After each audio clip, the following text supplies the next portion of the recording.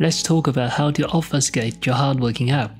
You take a huge amount of time working on Android project, you definitely don't want someone else easily reverse engineer your app. So this tutorial will show you following techniques. Using these techniques does not mean your app won't be able to reverse engineer, but it will largely increase the complexity to do that. I will try to use APK tool and JADX to reverse engineer the demo project. You can download both tools from their GitHub repository. Since I already have GRE installed on my computer, so I will choose the no GRE version. Let's create a project. Just call it demo. It takes some time to finish the build. Okay, the build is finished. Let's generate a side APK. I will choose my existing key. Then next and finish. Let's open the generated APK in JADX. Com example.demo and main activity.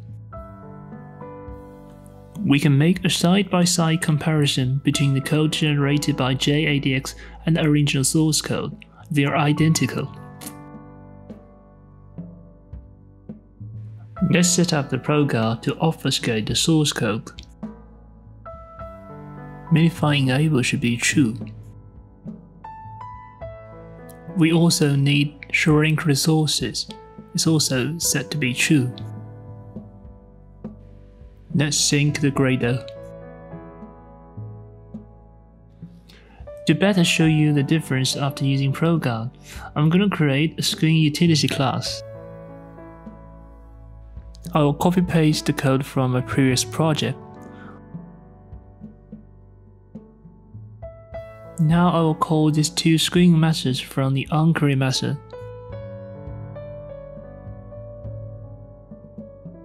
Let's generate the side APK again. In JADX, you already see the code structure has been changed. Since two methods from screen utility class only be called one time, so proguard moved the logic to the onQuery method.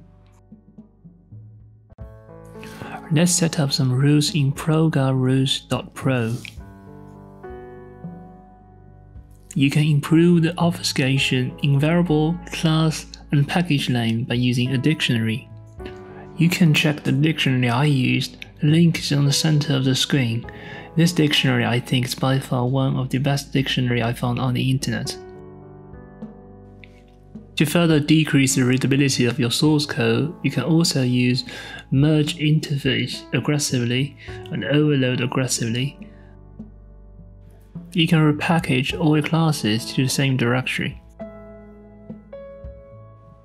Now let's generate the side APK again.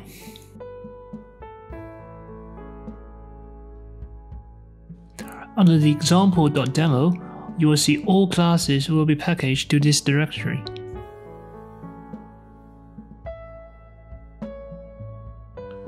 Because we use the dictionary, the class name and method name will have no practical meanings.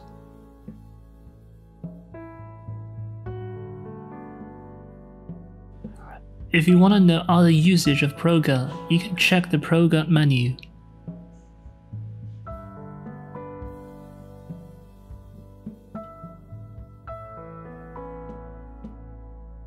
Proguard cannot obfuscate resources files. If you want to do that, then you need to use a third-party Gradle plugin called andresguard. Let's configure the andresguard. First, you need to add a class path to the build.gradle. I just copy-paste from README and sync the project.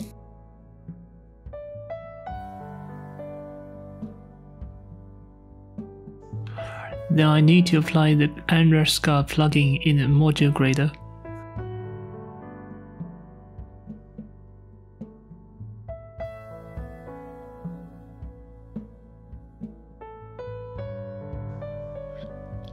And sync again.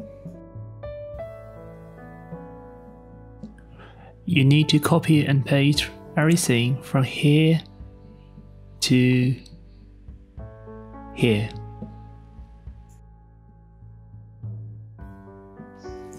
If you want to upload your app to Google Play, please make sure U7-zip equal to false.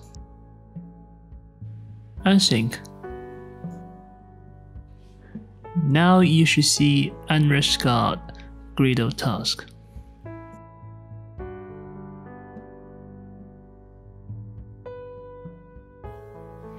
The next step will be you need to configure your signing configs. This is very important because andresguard needs these configs to sign up your APK while building. Then you add signing configs to build types. Unsync. Finally, let's use andresguard to build the app. I'm gonna find the APK in Explorer.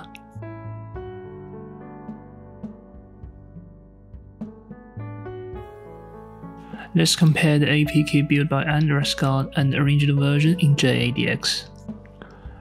As you can see, andresguard successfully obfuscates the resources files. Andresguard can also protect your APK hacked by APK tool. Let's try to decompile the APK. Something looks not correct. Okay, let's try to convert it back.